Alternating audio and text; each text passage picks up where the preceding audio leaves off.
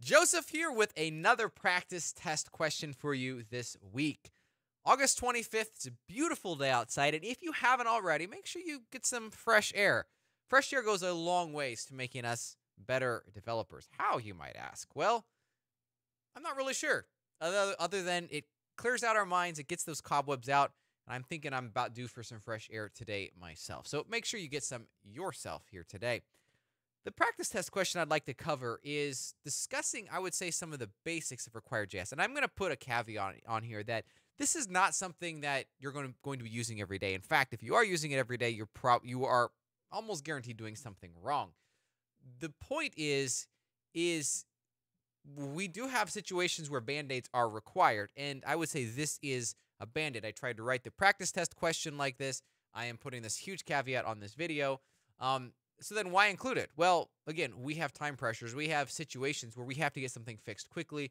We have a certain set of criteria in which we have to actually work within this, where we have a site that's down, whatever.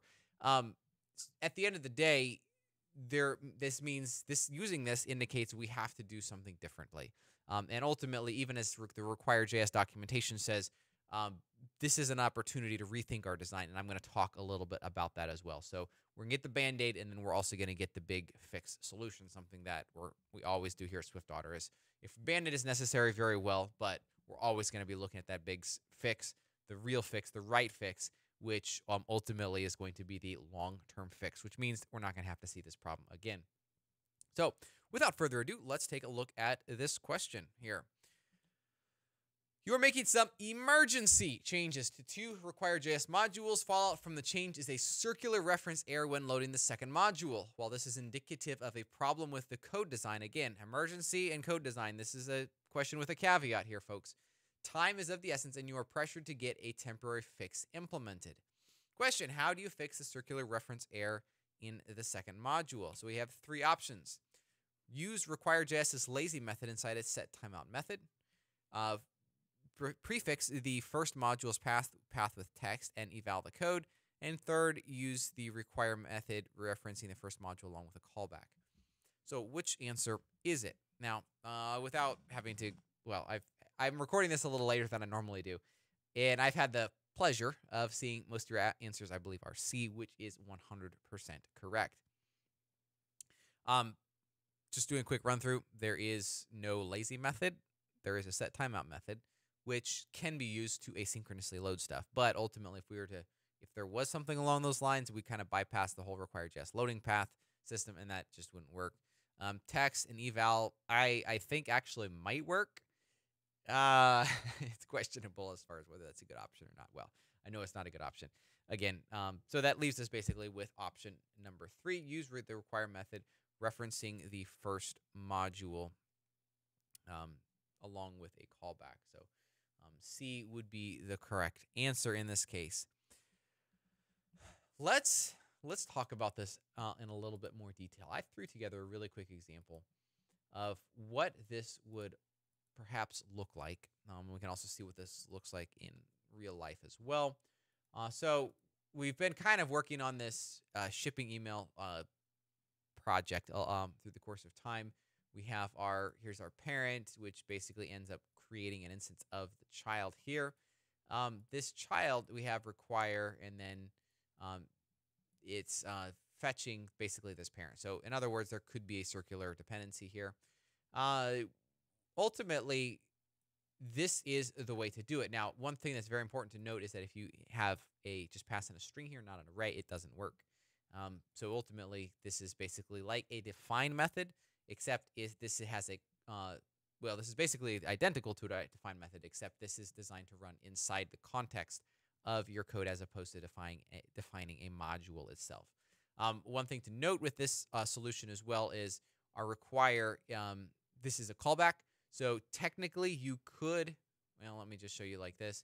You could write something along this line, I think, like this. Pull this over here. Let shipping email equals. You could do that. But the problem is,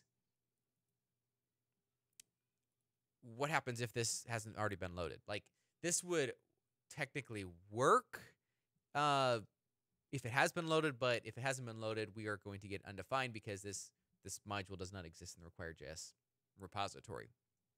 So you always want to think of this in terms of a callback. Now, that said, we probably are approaching the problem wrong.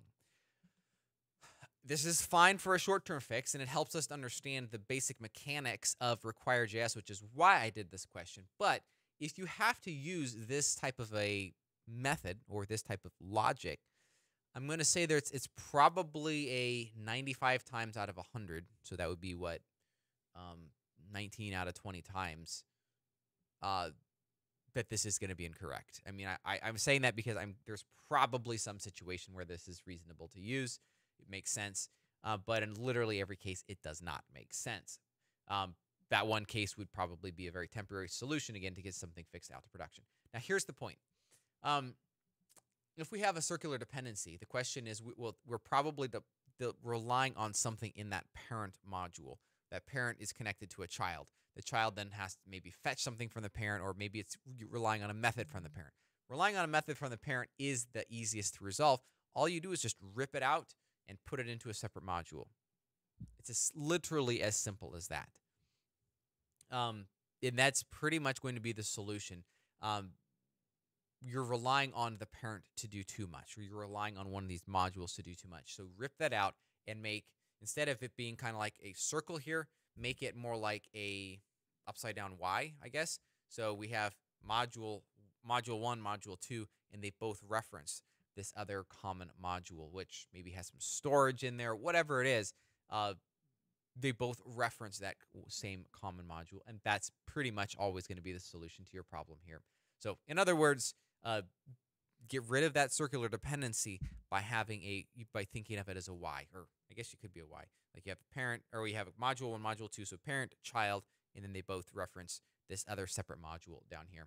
That will be the solution, the real long-term solution to a challenge such as a circular dependency in RequireJS.